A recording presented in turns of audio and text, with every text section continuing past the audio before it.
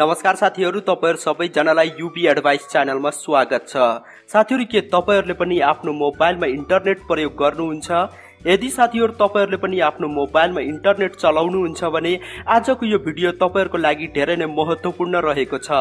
यदि साथीहरु तपाईहरुले पनि इन्टरनेटको यो महत्त्वपूर्ण सेटिङको बारेमा जान्न चाहनुहुन्छ भने आजको यो भिडियोलाई आफ्नो फेसबुक, व्हाट्सएप, इमो, इन्स्टाग्राम सबै ठाउँमा शेयर गर्नुहोला र सँगसँगै आजको यो भिडियोलाई लाइक गर्नुहोला। साथीहरु, इन्टरनेट हामी सबैले प्रयोग गर्ने गर्छौं र इन्टरनेटमा हामीले थुप्रै कुराहरुलाई खोज्ने गर्छौं र यही खोज्ने क्रममा हामीहरुले कुनै वेबसाइटमा अथवा अनलाइन शपिङ साइटमा आफ्नो इमेल आइडी, फेसबुक आइडी अथवा आफ्नो बैंक डिटेललाई लगइन गर्नुपर्ने हुन्छ। तर साथीहरु, कहिलेकाहीँ के हुन्छ, कुनै यस्ता फेक वेबसाइटहरु पनि हुने गर्छन् जुन वेबसाइटले चाहिँ हाम्रो पर्सनल इन्फर्मेसनहरुलाई लिक गर्ने गर्छ। भन्नाले यदि तपाईहरुले यस्ता फेक वेबसाइटहरुमा आफ्नो इमेल आइडी, फेसबुक आइडी अथवा आफ्नो बैंक डिटेललाई लगइन गर्नु भयो भने त्यो अवस्थामा चाहिँ तपाईहरुको पर्सनल इन्फर्मेसनहरु जस्तै तपाईहरुको फोटो, भिडियो अथवा तपाईहरुको बैंकमा रहेको पैसालाई पनि ती फेक वेबसाइटको ओनरहरुले आफ्नो बैंक एकाउन्टमा ट्रान्सफर गराउन सक्छन् र सँगसँगै तपाईहरुको फोटो अथवा भिडियोलाई लिक पनि गर्न सक्छन्। तर साथीहरु, आजको यो भिडियोमा मैले तपाईहरुलाई बताउने छु कसरी तपाईहरुले यस्ता फेक वेबसाइटहरुको पहिचान गर्न सक्नुहुन्छ र सँगसँगै कसरी तपाईहरुले आफ्नो फोटो, भिडियो अथवा आफ्नो डकुमेन्टलाई लिक हुनबाट बचाउन सक्नुहुन्छ।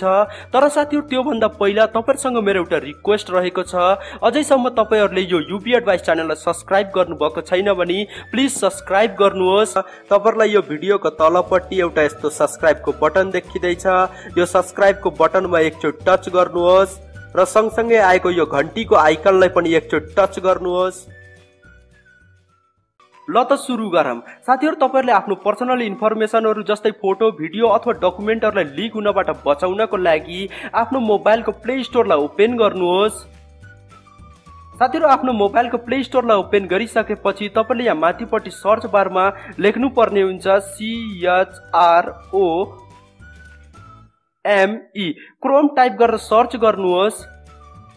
साथीहरु, क्रोम टाइप गरेर सर्च गरिसकेपछि तपाईहरुको मोबाइलमा चाहिँ फेरि एउटा यस्तो इन्टरफेस ओपन भएर आउँछ र यहाँनिर तपाईले देख्न सक्नुहुन्छ Google Chrome fast and secure भनेर लेखेको छ र साथीहरु त्यसको तलपट्टि तपाईहरुले यहाँनिर देख्न सक्नुहुन्छ अनइन्स्टल र ओपन भनेर लेखिरहेको छ। यदि साथीहरु तपाईहरुकोमा यहाँ अपडेट भनेर लेखेको छ भने तपाईहरुले आफ्नो मोबाइलमा रहेको गुगल क्रोम ब्राउजरलाई अपडेट गर्नुपर्ने हुन्छ। त्यो अपडेटको बटनमा टच गरेर अपडेट गर्नु होला। र साथीहरु, तपाईहरुले एउटा कुरा मैले भन्न चाहे, तपाईहरुले आफ्नो मोबाइलमा सधैँ गुगल क्रोम ब्राउजरलाई मात्रै प्रयोग गर्नु होला, किनकि साथीहरु गुगल क्रोम ब्राउजर भनेको धेरै नै सेफ र सेक्योर ब्राउजर रहेको छ। र साथीहरु, अब चाहिँ तपाईहरुले आफ्नो मोबाइलमा रहेको गुगल क्रोम ब्राउजरलाई अपडेट गरिसकेपछि ओपन गर्नुहोस् र साथीहरु त्यसपछि तपाईले यहाँनिर देख्न सक्नुहुन्छ मेरो मोबाइलमा चाहिँ एउटा गुगल क्रोम ब्राउजरको इन्टरफेस ओपन भएको छ र यहाँनिर तपाईले देख्न सक्नुहुन्छ गुगल र त्यसको तलपट्टि तपाईले देख्न सक्नुहुन्छ सर्च बार। र साथीहरु, अब चाहिँ तपाईले यो भिडियोलाई धेरै नै ध्यान दिएर हेर्नु होला, किनकि साथीहरु अब चाहिँ म तपाईलाई एउटा उदाहरण देखाउन गइरहेको छु कसरी तपाईहरुले फेक वेबसाइटहरु अथवा अनट्रस्टेड वेबसाइटहरुको पहिचान गर्न सक्नुहुन्छ। जस्तै साथीहरु, मैले यहाँ फर एक्जाम्पलको लागि यहाँ मैले व्हाट्सएप टाइप गरे, WHATSAPP व्हाट्सएप टाइप गरेर मैले सर्च गरे। साथीहरु, यो एउटा उदाहरण मात्रै रहेको छ, त्यसै कारणले यो भिडियोलाई अन्तिम सम्म हेर्नु होला। यदि तपाईहरुले यो भिडियोलाई अन्तिम सम्म हेर्नुभयो भने यो मेरो ग्यारेन्टी रहेको छ तपाईले सजिलैसँग फेक वेबसाइट अथवा अनट्रस्टेड वेबसाइट र ट्रस्टेड वेबसाइटहरुको पहिचान गर्न सक्नुहुन्छ।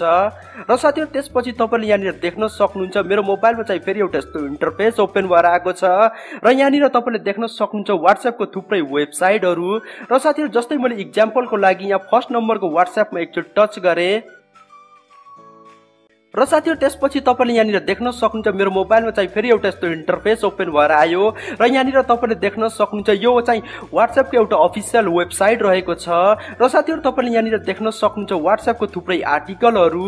र साथीहरु अब चाहिँ तपाईले यहाँनिर ध्यान दिएर हेर्नु होला, यहाँ माथिपट्टि तीनटा डट रहेको छ। मैले यो तीनटा डटमा एकचोटि टच गरे र साथीहरु त्यसपछि मेरो मोबाइलमा चाहिँ फेरि एउटा यस्तो पपअप इन्टरफेस ओपन भएर आएको छ र यहाँनिर तपाईले देख्न सक्नुहुन्छ आई बटन। मैले यो आई बटनमा फेरि एकचोटि टच गरे र साथीहरु त्यसपछि तपाईले यहाँनिर देख्न सक्नुहुन्छ मेरो मोबाइलमा चाहिँ फेरि एउटा यस्तो पपअप मेसेज ओपन भएर आएको छ र साथीहरु यो मेसेज चाहिँ गुगल क्रोम ब्राउजरको तर्फबाट मेसेज रहेको छ। र साथीहरु यो मेसेजले के भन्न खोजिरहेको छ, connection is secure, your information for example password र credit card number is private when it is सेन्डेड to this site. यसले के भनिरहेको छ साथीहरु, यो वेबसाइट चाहिँ एउटा ट्रस्टेड वेबसाइट हो र यो वेबसाइटमा तपाईहरुले विश्वास गर्न सक्नुहुन्छ र सँगसँगै तपाईहरुले यो वेबसाइटमा चाहिँ आफ्नो इमेल एड्रेस, फेसबुक एड्रेस अथवा आफ्नो बैंक डिटेललाई लगइन गर्न सक्नुहुन्छ, किनकि यो वेबसाइटले चाहिँ तपाईहरुको प्राइभेट इन्फर्मेसनहरुलाई लिक गर्दैन भनेर यो मेसेजले भनिराखेको छ। भन्नाले यदि तपाईहरुले यस्तो मेसेज देख्नुभयो भने त्यो तपाईहरुले बुझ्न सक्नुहुन्छ कि त्यो एउटा ट्रस्टेड वेबसाइट हो। तर अब साथीहरु म तपाईहरुलाई एउटा अर्को उदाहरण देखाउन गइरहेको छु। जस्तै यहाँनिर मैले चाहिँ फ्री रिचार्ज टाइप गरे, free RECHARGE free recharge type गरेर मैले सर्च गरे र साथीहरु त्यसपछि तपाईले यहाँनिर देख्न सक्नुहुन्छ मेरो मोबाइलमा चाहिँ फेरि एउटा यस्तो इन्टरफेस ओपन भएर आएको छ र यहाँनिर तपाईले देख्न सक्नुहुन्छ फ्री रिचार्जको थुप्रै वेबसाइटहरु यहाँनिर रहेका छन्। जस्तै मैले एक्जाम्पलको लागि यो वेबसाइटमा एकचोटि टच गरे र साथीहरु त्यसपछि तपाईले देख्न सक्नुहुन्छ यो वेबसाइटको एउटा पेज चाहिँ यहाँ ओपन भएर आएको छ र यहाँनिर तपाईले देख्न सक्नुहुन्छ त्यसको इन्टरफेस। र साथीहरु अब चाहिँ तपाईले यहाँ माथिपट्टि तीनटा डट देख्न सक्नुहुन्छ। मैले यो तीनटा डटमा एकचोटि टच गरे र साथीहरु त्यसपछि तपाईले देख्न सक्नुहुन्छ मेरो मोबाइलमा चाहिँ फेरि एउटा यस्तो पपअप इन्टरफेस ओपन भएर आएको छ र यहाँनिर तपाईले देख्न सक्नुहुन्छ आई बटन। मैले यो आई बटनमा एकचोटि टच गरे र साथीहरु त्यसपछि तपाईले यहाँनिर देख्न सक्नुहुन्छ मेरो मोबाइलमा चाहिँ फेरि एउटा यस्तो पपअप मेसेज ओपन भएर आएको छ, जुन मेसेज चाहिँ गुगल क्रोम ब्राउजरको तर्फबाट रहेको मेसेज छ। र साथीहरु यो मेसेजले के भनिरहेको छ, your connection to this site is not secure, you should not enter any sensitive information on this site for example password or credit card because it can be stolen by एट्याकर। साथीहरु यो मेसेजले के भनिरहेको छ, यो एउटा ट्रस्टेड वेबसाइट होइन। तपाईले यो वेबसाइटमा चाहिँ आफ्नो इमेल आइडी, बैंक डिटेल अथवा आफ्नो फेसबुक आइडीलाई लगइन नगर्नु होला। यदि तपाईहरुले आफ्नो इमेल आइडी अथवा आफ्नो फेसबुक आइडी अथवा आफ्नो बैंक डिटेललाई लगइन गर्नुहुन्छ भने त्यो अवस्थामा चाहिँ यो फेक वेबसाइटको ओनरले अथवा एट्याकरहरुले चाहिँ तपाईहरुको पर्सनल इन्फर्मेसनहरुलाई लिक गर्न सक्छ भनेर यो मेसेजले भनिरहेको छ। र साथीहरु अब चाहिँ तपाईले यहाँनिर ध्यान दिनुपर्ने हुन्छ। मैले भन्न खोजेको के हो, मैले भन्न खोजेको यो हो, यदि अबदेखि तपाईहरुले कुनै पनि वेबसाइटमा गएर आफ्नो इमेल आइडी अथवा आफ्नो फेसबुक आइडी अथवा आफ्नो बैंक डिटेललाई लगइन गर्नु पर्यो भने त्यो अवस्थामा चाहिँ तपाईले त्यो वेबसाइटलाई चेक गर्नु होला कि त्यो वेबसाइट चाहिँ ट्रस्टेड वेबसाइट हो कि हैन। यदि साथीहरु त्यो ट्रस्टेड वेबसाइट हो भने तपाईहरुको मोबाइलमा चाहिँ एउटा यस्तो पपअप मेसेज ओपन हुनेछ, जुन मेसेजमा यो लेखेको हुन्छ कनेक्सन इज सेक्योर। भन्नाले यो वेबसाइट चाहिँ एउटा ट्रस्टेड वेबसाइट हो र तपाईले यो वेबसाइटमा चाहिँ आफ्नो पर्सनल इन्फर्मेसनहरुलाई लगइन गर्न सक्नुहुन्छ भनेर तपाईले त्यो मेसेज देख्न सक्नुहुन्छ।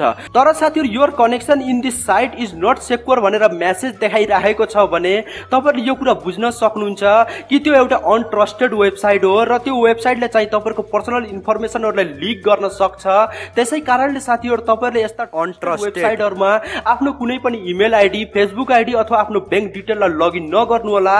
यदि साथीहरु अबदेखि तपाईलाई कुनै पनि वेबसाइटको प्रयोग गर्नु पर्यो भने त्यो अवस्थामा चाहिँ तपाईले त्यो वेबसाइटलाई चेक गर्नु होला त्यो वेबसाइट चाहिँ ट्रस्टेड वेबसाइट हो कि हैन भनेर।